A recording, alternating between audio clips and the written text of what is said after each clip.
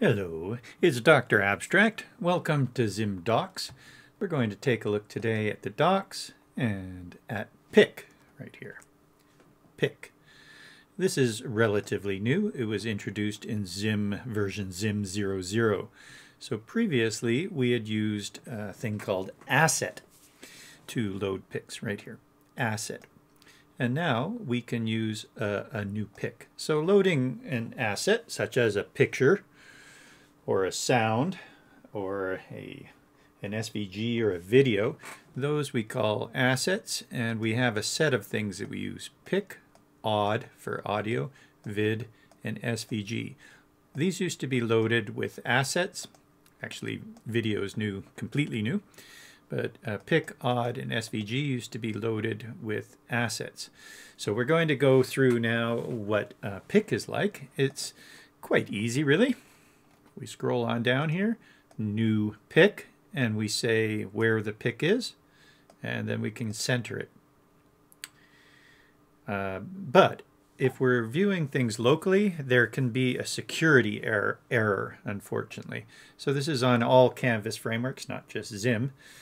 And it doesn't cause a problem when viewing it on a server, but you might want to test your files locally as well. So that can be quite confusing if you don't know what this CORS issue means, cross-origin resource sharing. So here in the tips, we tell you about that right away. And we're telling you about the error right here in the docs as well. Let's see. So there's a lot of things that we can look at. There's two different ways in general, well, three different ways we can load a picture. One is we can lazy load. That is just say new pic. The other way is that we can load, preload it's called. So there we are saying what the picture is and the folder that the picture's in. And we're putting that in the frame. And that will preload it. And then we can ask for a new pic, and we know that it's already loaded. I'll tell you a little bit more about that later. And the last is that you can, let's see if there's an example of it in here.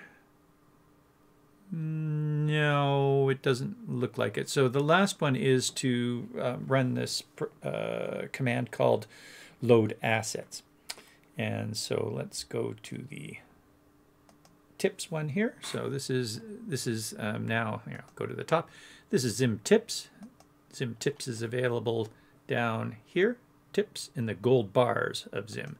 So if you go to tips and press images, then you'll see tips about loading images. So I'm going to do that. And in this one, let's see, to adjust our eyes. This is all very white, isn't it? That hasn't got one either. Assets, pics.on complete. Ah, here it is, yes. So this is it right here. So here's the frame. There's the frame. And note that we didn't preload. And then what we're doing is we're using frame.load_assets, which is a method of the frame, to load this asset in the path. That will preload these, and when it's, well, it's kind of preload, it's loading it on demand. And then when it's complete, then we know that it's loaded. So the issue is in general that before we load a picture, we don't know how big it is, and therefore we can't do things, some things like tile it or make a scroller from it, because we don't know how big it is before we try and make those objects. Initially, we didn't even know how to center it because we don't know its size. So that created a problem, and the solution was in Create.js and in ZIM all the way up until version 10 of ZIM, the solution was to preload it. You would have to preload it so that when it's loaded, then we can use it. And so we would either preload it in the frame. That's not an example. So here's the preloading in the frame. So frame, we say assets, please preload any assets. You could use an array of assets there as well, or array of images. And a path, that's optional. And then the frame will say, oh, okay, I've loaded that. And when we're ready, then we can use it. So there we are using it. I would recommend that you preload your assets it just makes a little bit more sense. The only issue is, what if you're not going to use all your assets yet? Say on page 2 or part 2 of your app, there's lots of more assets. Well, maybe people don't even go to part 2. Why would we cause all those assets to be loaded and we don't even need them yet? So here are the two cases. If we're going to need the assets at the beginning, then put them in the frame call, passing it in as an assets parameter. If we need them later on, then load them later on with frame.loadAssets. So that might be to go to part 2, you do this, and when they're complete, then you go to part 2. Okay, so those have been the traditional ways to load assets. A new way, or an easier way, is the lazy loading, where we don't have any preloading, and we just go ahead and use it. So what we've done in ZIM in the background is, rather than actually try and center this asset at this time, because we don't know how big it is, therefore we can't really center it. We don't know its dimensions, that is. What we do is we hold off. We say, okay, I'm remembering that I'm supposed to be centered. And then we wait until this actually loads and calls a complete event. So basically, for every lazy loaded one, we're doing an individual loading anyway in the background. A complete event happens, and then when it's complete, then ZIM sort of says, okay, now I'll center it, or now what was I supposed to do? And it goes back through all of the commands that it's had, such as center reg or center or outline or whatever the commands may be, and then it redoes those commands. So all of that just so that you can be lazy and load your images. It's like, there are some things, though, that just are too complicated to handle, such as tiling something. Tiling can load a bunch of different images into a tile, and if they're all different sizes and loading in at different times, we just went, okay, never mind. No. And other things too, a few of them, like a sprite tile and a scroller. There might be other ones as well. These are the ones that we've sort of flagged. There's a lot of things that happen in ZIM. For instance, I don't know, maybe putting it in a layer that has a transform. I think we tried it with transform and we're okay. So if you add .transform here, probably, I think it'll work, but I can't remember if we've tried it in a layer with transform.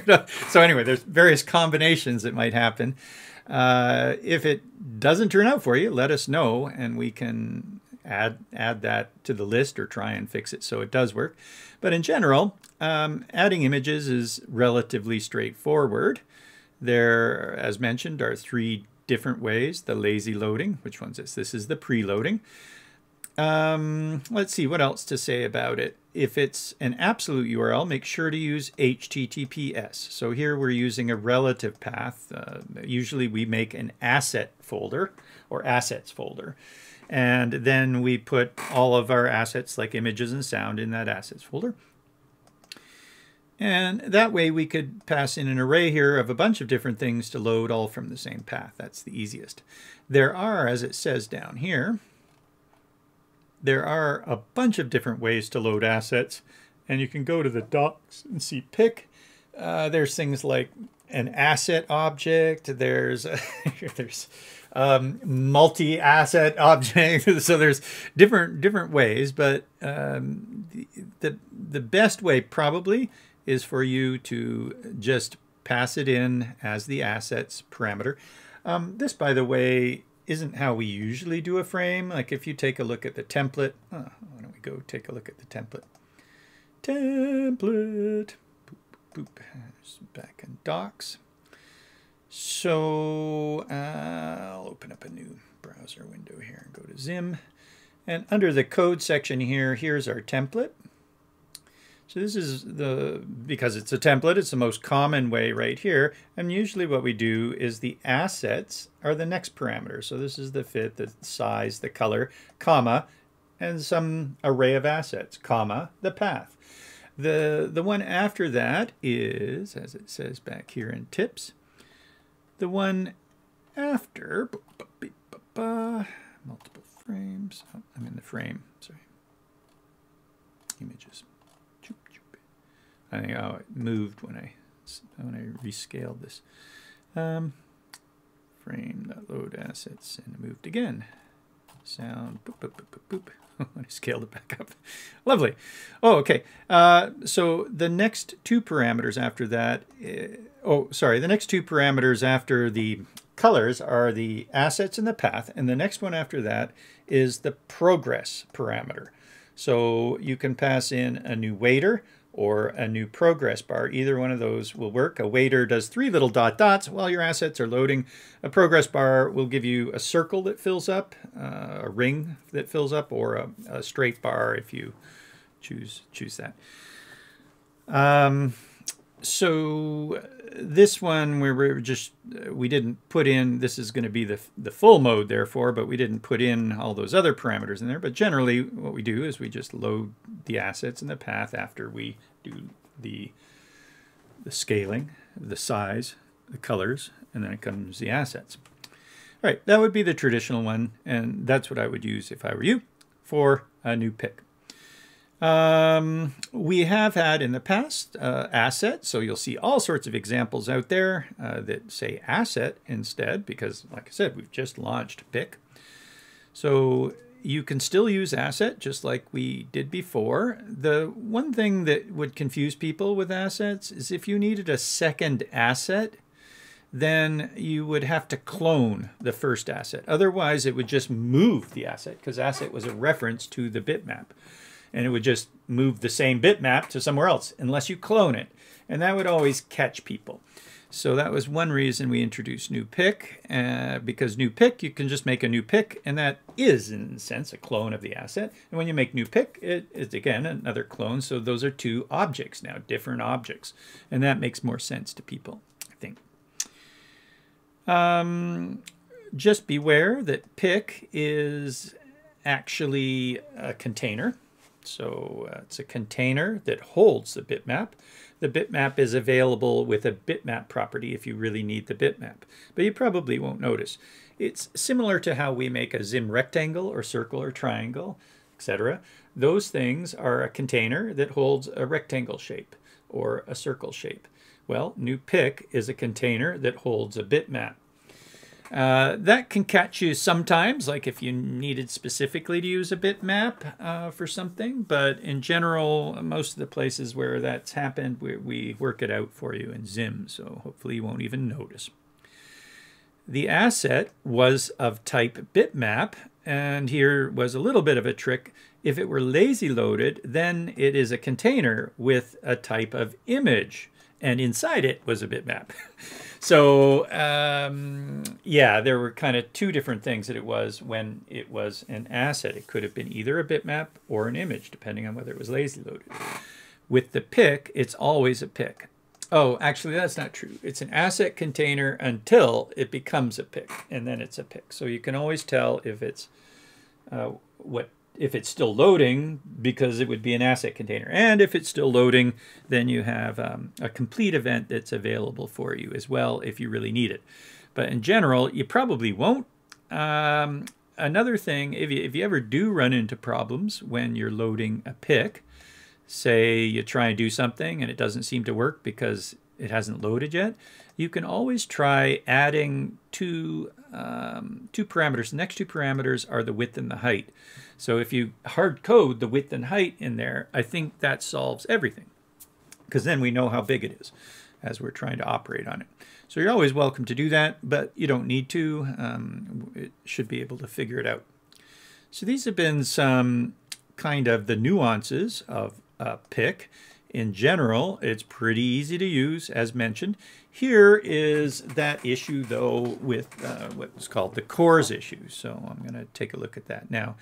It's right here at the top of images, a security error that will mention cores. I have an example of it right here. We've loaded this example of assets, pic, odd, vid, and odd, and SVG. This is a new example in ZIM 00. I can show you it working, but this is it not working. We've also reintroduced the broken image icon, which looks very strange in this case because the scale is huge. And so what you're seeing in behind here is actually a scaled up huge broken image. I think what happened is we scaled the image to the browser window, or to the frame, and it's actually scaled the broken image icon up there. Think of that. Anyway, if we look here, F12 will show us the console.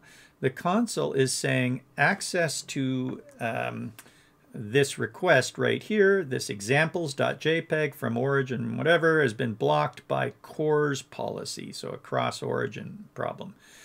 This is us trying to load an image locally. You see the local file here, file D:. So this is not on the internet. On the internet it works fine, but locally we're trying to load an image, and we have interactivity. So that's when it happens. If we are interacting with something, it's called a tainted canvas in a sense, and it's just any canvas framework, 3JS, whatever. The same issues would happen here. So in our tips, we say how to get around this. Let's just take a look at Chrome. You can read about it for Firefox. You can read about it on Mac. But I'm on a PC in Chrome. And basically what you're wanting to do is add allow file access from files. Nice.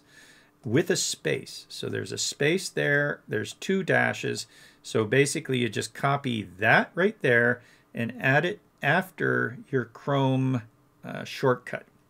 So I'm going to reduce this down here and reduce that one down. We'll go see the Chrome. There's my Chrome shortcut right there. And I right click on that and say properties. And there's the target right there. That's opening up the Chrome exe. Note that there's quotes there. That's going to be really small for you, but there's a quote there still. And then I pasted in that bit on the end. The next trick is, if you want that to work, if you want that to work, that means you need to open up your Chrome from that shortcut. What I did to make this not work is I didn't open the Chrome from the shortcut. Or if you didn't have that on your shortcut, then you would get the same error. But since I have it on my shortcut, I opened it up in a different way. I opened up Atom here. I had no Chromes open at all. And then I opened up this asset file inside. I went like this and opened in browser, which if you're using Atom, you would need a plugin to be able to do that. But anyway, that's aside the point. A neat thing, though, is there's another plugin called Open Browser Plus. And here it is. I've just opened that up in Browser Plus, and you can see, hello, that the picture came in. So that's the picture in the background. These are the SVGs, and that's the video. There's also sound that plays.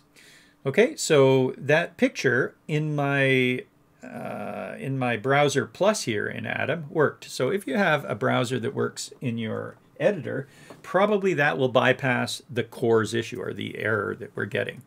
So that's what I do with a lot of students, is we don't worry so much about that error because we're all viewing our code here. However, if you want to view it in a real browser, then what you would do is make sure that you do not open up here initially. Once you open your browser, okay, so let's fix it. I'm going to close all these. Close it all. This time, so you have to make sure all your Chromes are closed. I'm looking down here. I have no other Chromes open. Otherwise, it might not work. So all the Chromes are closed, and I first open my Chrome from the icon. Now we're ready to go. As long as that's been open from the icon, I can then right-click here and say Open in Browser. And there it is working in the browser. So you see that? And if I F12 here, what is F12? I have no error about the CORS error. This one's a tracking error, but don't worry about that. Okay, so there it is working. Yay, in a browser. So sorry for those complexities. That's just how it is. It's a security error so that people don't download some HTML file that's got some JavaScript in it that will do bad things if you try and, whatever. I don't know. Like I said, it works. You don't have to worry about that if you upload it to a server. You're only worried about that if you're viewing it locally as you're building. And as you're building, you would know now how to fix that. Once again, that is all fixed. Let's go find where that is. You go to the ZIM site. You can either go to the docs or you can go to tips right here, tips. And under images, the very first thing you get to see is how to fix it so that we don't get that error. All right, and then we show you how to bring in a new picture. And a couple different ways. Here's the lazy loading way. There's this thing called path, so let's just mention that now.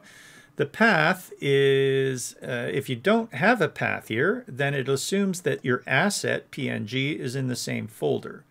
But if you add a path, that's the global path variable. If you add a path there, it will assume then it's in whatever that path is, /assets.png. If you load in a path here, and say we went new pic asset.png, it would find this asset PNG inside of path. Great. If you then said new pic asset2.png and I didn't preload it, you see how asset2 is not here? I didn't pass in, say, this array right here with asset2 in it. So if I did not preload asset2, because path was set here, it will use that path. All right, so that means if I say new pic asset2.png, it will continue to use this path, unless you override that path with a new variable like that. In which case you could have said, I don't know, sound folder 2 or something. And then all of a sudden, if that were the new path, then our new sound or new odd, that is, AUD, or a new pic would pull from that path. Okay, so sound works much in the same way, and we're going to do another docs video on sound as well. But basically, both of those, both audio and both odd and pic, are using asset in behind. And like I said, you can still use asset. All right, there is one more example of how to get by a CORS problem. So the other place where CORS comes up, if you're trying to load an asset from some other server, then you might run into a CORS error. You probably will, unless that other server sets it up to allow CORS from your server or from all servers. All right, so that's, as it says here, that's so that content creators have more control over who's loading their assets. It used to be in the internet that you could just call a URL to anybody's asset and it would load in. Well, content creators were sort of peeved by that because, you know, you got people loading pictures from your server, taxing your server, and you may not want them to. So they introduced a while back a way to stop that, and that's cross-origin resource sharing. That's what CORS is. So we were getting a CORS error just because we were trying to load an image from a from like a local file on the canvas. That's sort of the same thing, but not really. It's actually just a security error, but it then boils down to a CORS error. But CORS errors usually are when we try and load a picture or a sound or whatever it may be from some other domain. So you would have to go to that domain and say, hey, domain, I'd love to load your pictures. Can you add a little bit of XML or a little htaccess file or on the server that says CORS is cross-origin resource sharing is okay. All right. Most of the time, though, you don't have access to that other server, which means you could be out of luck. So we have this thing that sort of tries to do CORS busting, and that would be you put in no CORS image like that, on image like that, set that to true, and then put the URL to the image in here. So this would be an HTTPS. So you always have to use HTTPS, just a reminder there. Always use HTTPS. HTTP isn't accepted on the canvas with images. So you got to use HTTPS. Most likely that will be okay. And that means you're loading the image from some remote, like an absolute URL, it's called, some remote server. Well, it could be your own server, but usually we don't use an absolute URL for our own server. All right, so in that case, you wouldn't have a path. You would just put the whole URL in there. And this is one way that you can do it. When you go to load your assets, you pass in an object like that that's a special asset object or an array of these such objects. You give it an ID and a source. By the way, this is always available even when you're not doing a no cores. So this is one of those many ways to load an asset thing. You can load an asset object, at which point you can give it an ID, and then when you load the picture right here, when you got a picture here, you don't use the URL here, you use the ID, which would just be, say, asset or whatever the ID was, special in that case. All right, I don't bother doing that. I find it more work to load the squiggly brackets with an ID and the URL. I find it just easier to put the URL there. I think if you count the letters, it's less letters to just go ahead and do that. But some people like that better, to use an ID in here. You're welcome to do that. It's just, like I said, it's a bit longer, so I don't even really bother suggesting that. However, if you wanted to go to the no cores, then that's your way to do it. There is an undocumented way to do it as well with an image object, IM, capital I.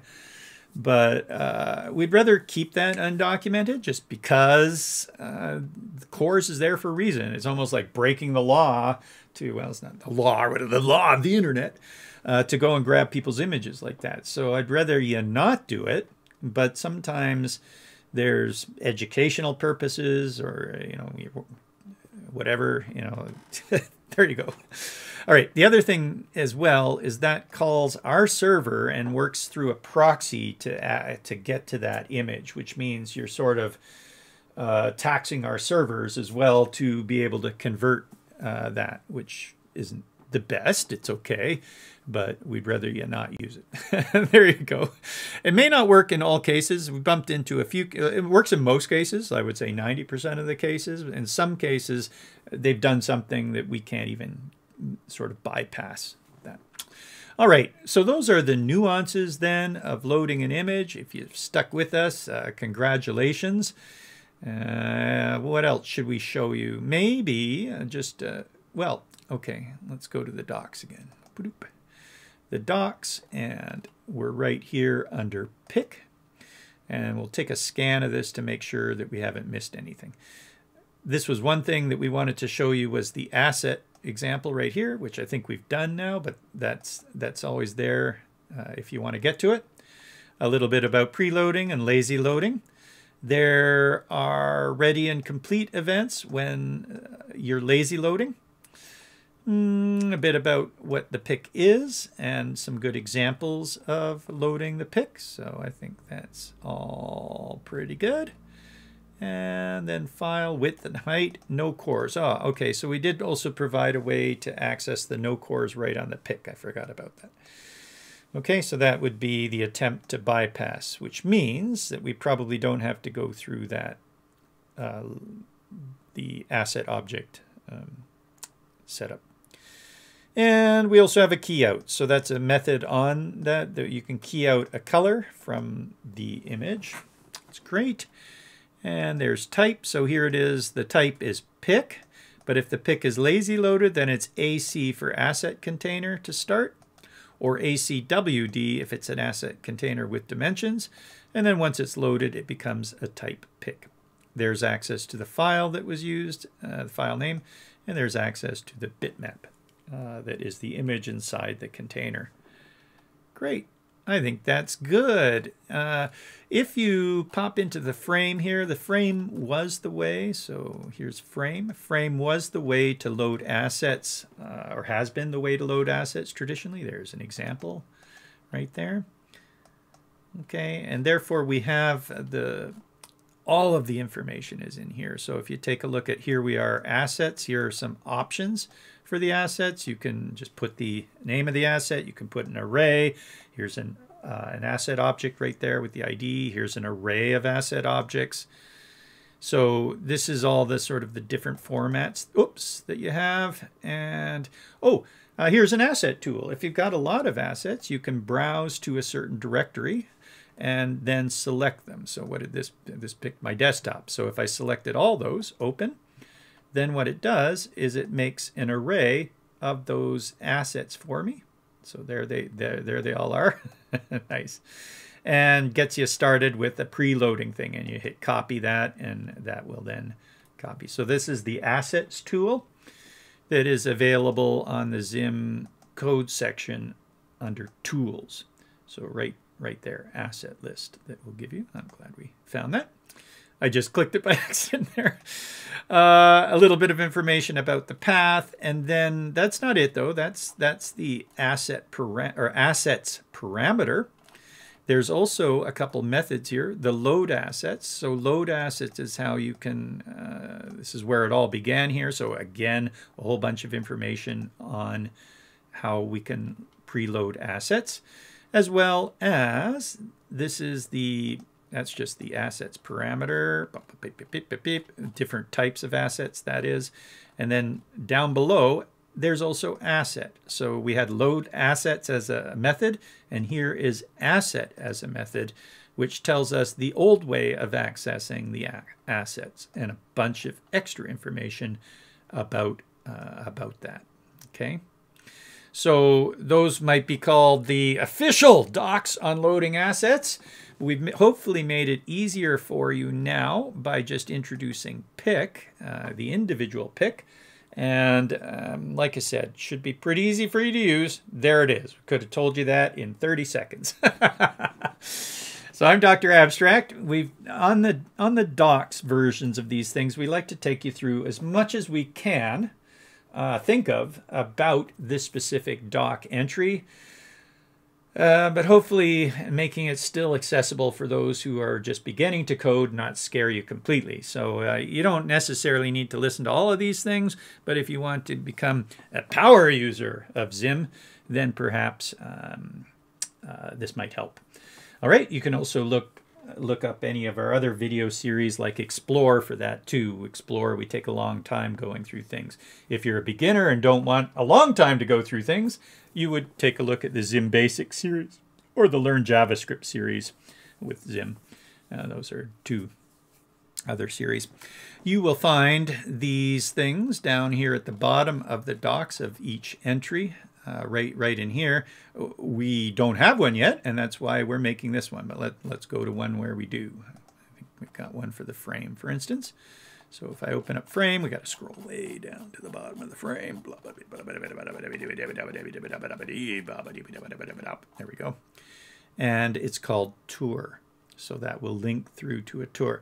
The vids are just general vids about the frame or whatever the command is. Bits will take you through tutorial examples, and then the code shows the code. There's not too much code in the pic. Like if we click it and scroll on down and go to code, you'll see that it's a wrapper. So this is a wrapper object that wraps the, so there it is. That's what's in it. Not bad at all. And this basically wraps the load asset, or sorry, the asset command somewhere in here. I'm sure we'd find it. Control F, asset, right there. So it starts off as an asset container, and here we are trying to load the asset. Same image lowercase. I thought that was a new. Okay.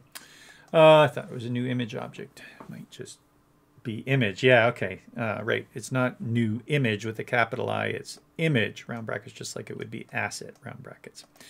By the way, anytime you look at the code in here, we stick ZIM in front of our commands so that it would work if you're working with the namespace version of ZIM, which you can do by ZNS is true at any time. ZNS before you load ZIM would load in the namespace, or there's other ways too. Anyway, that's aside from what we're looking at here.